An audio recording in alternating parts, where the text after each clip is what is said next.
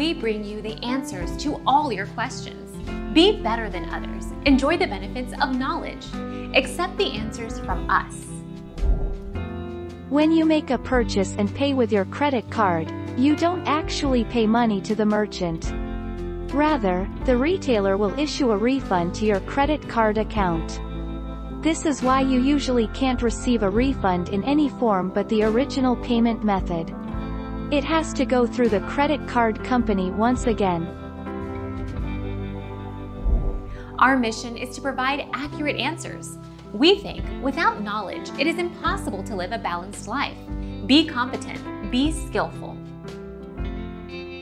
Thank you for watching. Don't forget to subscribe and hit the bell notification.